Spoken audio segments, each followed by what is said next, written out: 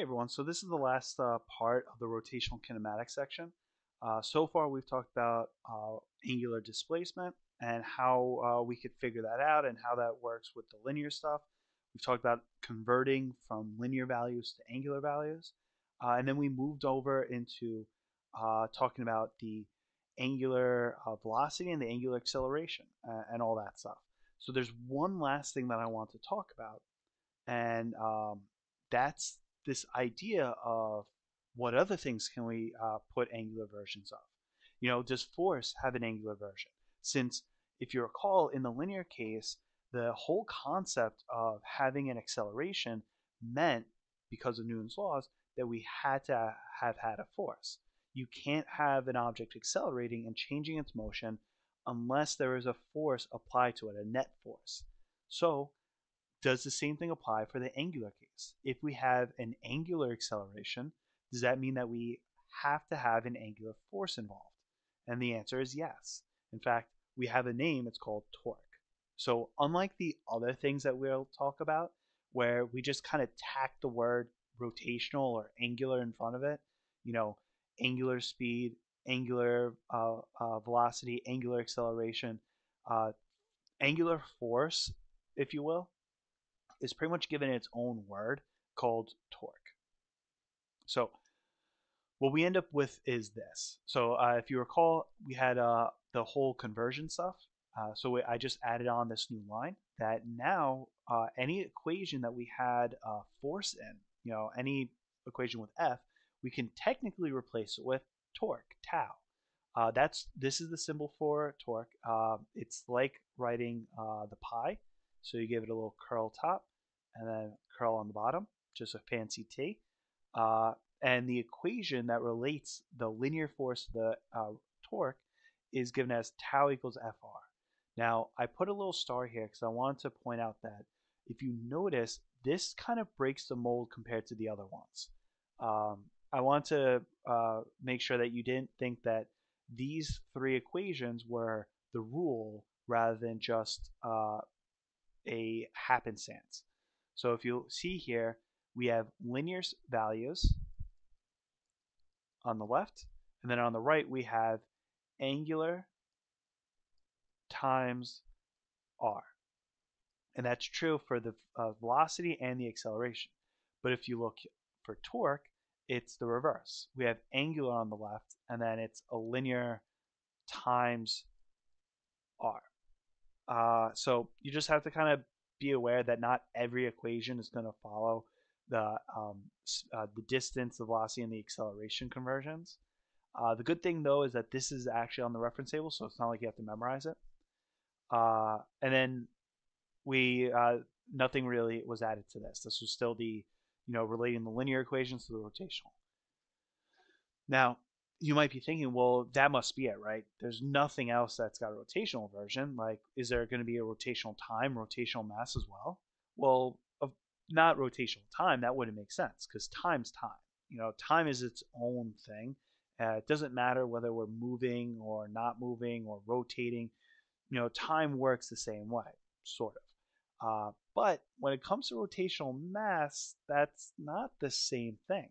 You might think that with the other ones, moving in a straight line versus being angular makes sense because of the fact that those values are vectors: displacement, velocity, acceleration, force. Those were all vectors, but mass is a scalar. So how could a scalar have um, an effect based off of changing direction? But if you think about it, if you have a pipe and you have masses really close to the center and you try to rotate the pipe, that's not that's going to be a lot easier to do than if you had those masses at the very ends of the pipe. And that's because of the fact that mass, the way it's distributed and the way it rotates, will change how much effort is necessary and needed to do that. Rotating taking a ruler and rotating it along its long axis versus along the short axis, the lengthwise versus through the side, through the top, will result in a different effort required to do that. So the rotational version of mass is actually called rotational inertia. Inertia being the word for mass, essentially. And it's represented by the symbol I. And again, similar to how mass was how resistant an object was to changing its motion, rotational inertia is the same thing, but we're going to add in the stipulation that it's the how resistant it is for the object to change its rotation. So an interesting thought would be, so if we do have a rotational mass, we do have a rotational acceleration and a rotational force, and we've already seen how these linear equations we have been rewritten into the angular case. Does that mean that there's a rotational version of F net equals ma? And I could do the exact same trick that I've done before. The rotational version of force is tau for torque. The rotational version of mass is I, rotational inertia. And the rotational inertia of acceleration is alpha, angular acceleration. So we get tau net equals I alpha. So this is going to be our, likely F net equals ma equation for this unit. So here we go. I've added the F net equation down here. So this is just another equation to kind of show the comparison.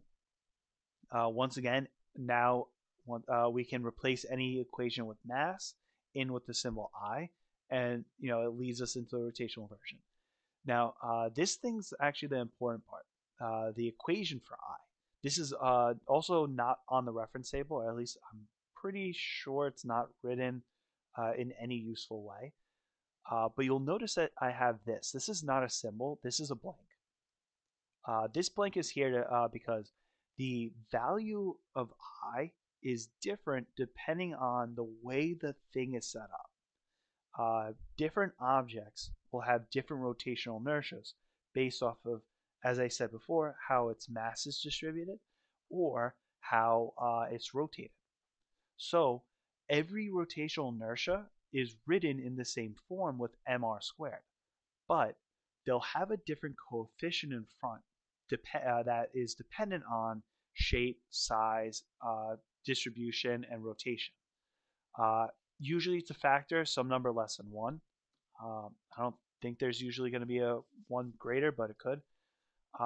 So these are a bunch of examples. Now you do not have to memorize these. These are not things that you'll be tested on. Maybe in class or for homeworks, I might forget to give you an I term, and that's just because you have your notes available. But on the test, if I wanted you to calculate or use the value of I for calculation, I'll give you the equation. So I'll have to give you that we're dealing with the rotational inertia that's 1/2 mr squared. But you could see here that we have examples like the solid disk rotated around this axis, or the solid disk rotated around the middle point. And you'll see how the equation's a little bit different. In this case, it was 1/2 mr squared, while in the other case, it's written weird again, but 1/4 mr squared plus 1/12 ml squared, where the length, how long the cylinder is, actually now matters. Again, rotating the hoop around the what they call the symmetry axis versus the diameter. The difference is just 1 mr squared versus 1/2. Solid sphere versus thin sphere have different rotational inertias, and again, rotating the rod from the center and the end. Like I said, they could change this. There are a variety of different ways. These are the most common, but I could rotate the rod around not the center or the end, but somewhere in between. So that's why I was saying that you don't need to memorize these. You'll be given them. The only thing that you're going to need to remember is this, that the rotational inertia of the hoop is always greater than the rotational inertia of the disk. Now we can see that in the equation, that the disk, which is what this is, and the hoop, the disk is less than the hoop. Conceptually, though, how would you figure this out? Because as you should know by now, I try to avoid having you memorize things. I always try to show you how you could figure things out on the test using what's available to you. So how could we figure out that the hoop is greater than the disk? Well, if we try to think about the difference between these two, the main difference actually comes from distribution of the mass. In the solid disk, oh, I can't draw that. In the solid disk, the mass is distributed all along here. So there's mass at the very end, there's some mass up here, all throughout. So essentially, when I rotate this disk, all the mass is really concentrated right about here, somewhere between the edge and the center. That's at least rotationally. That's how we can imagine it. For the hoop, though, because we're considering a very thin hoop, all of its mass is concentrated at the end. So what we essentially have is their masses being the same, but the R value, if you will, being a little bit different, with one having that the mass further away on average from the center than the disk, where a lot of the average mass is much closer. So that's kind of the way that you want to think about it is, well, how is the distribution of mass? How far away is the center of the mass on average from the center? And since the hoop has the greater distance, that means the hoop is going to have the greater rotational inertia. All right. So this leads into kind of, I think I mentioned this already before, of how to actually start doing some of these problems.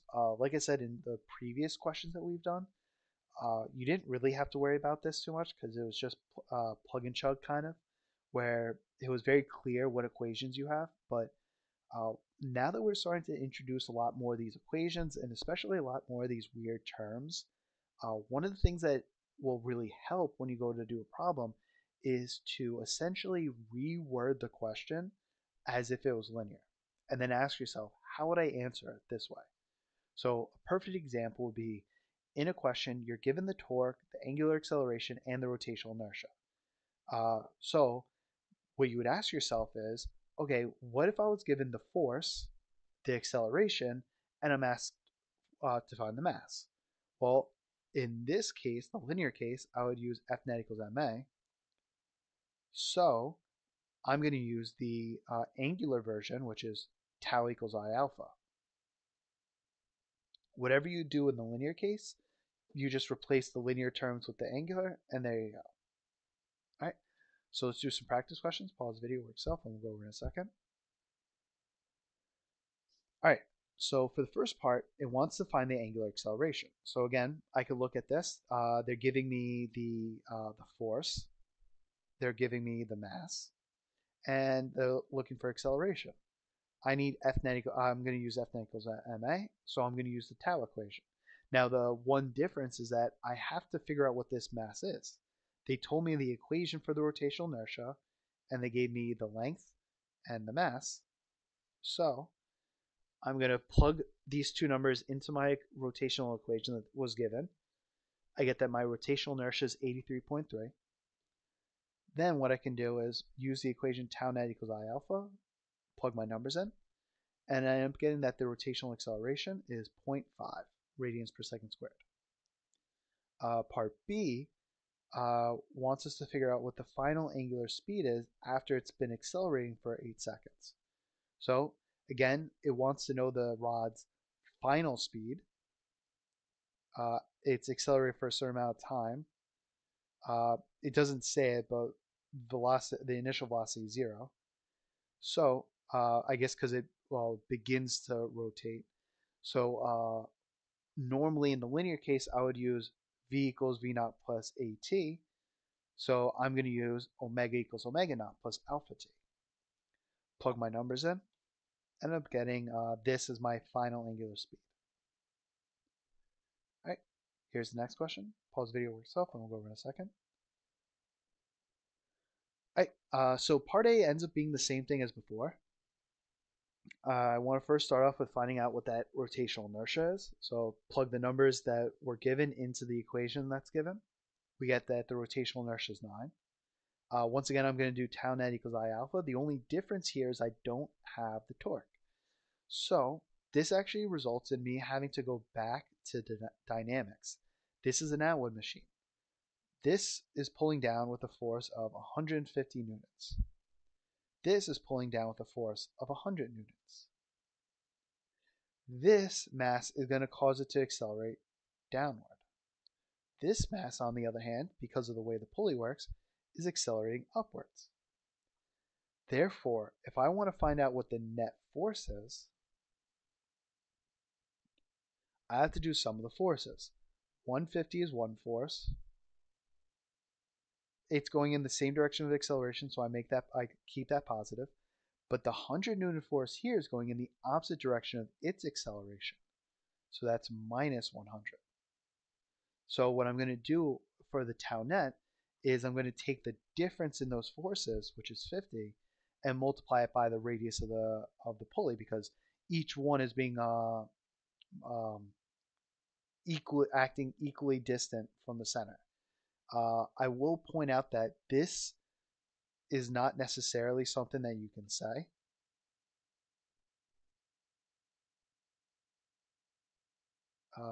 That it only works if every force is acting the same distance away.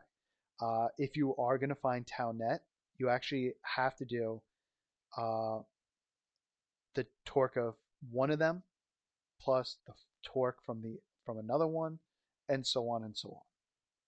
All right. But in the end, you end up getting that the angular acceleration is 16.7 radians per second squared. All right. Now for part B, it wants us to sketch the graph of the pulley's angular speed as a function of time. Again, the best way to approach this is to think about it linearly. In the linear case, we've dealt with these problems where objects are experiencing constant accelerations, velocity. Oh, where is my pen? A velocity versus time graph that's experiencing a constant acceleration would have a velocity graph with a constant slope, since slope equals acceleration. So if I just replace the word velocity with angular velocity, my equation looks exactly the same, because just like before, our angular acceleration is constant. This is my symbol for constant.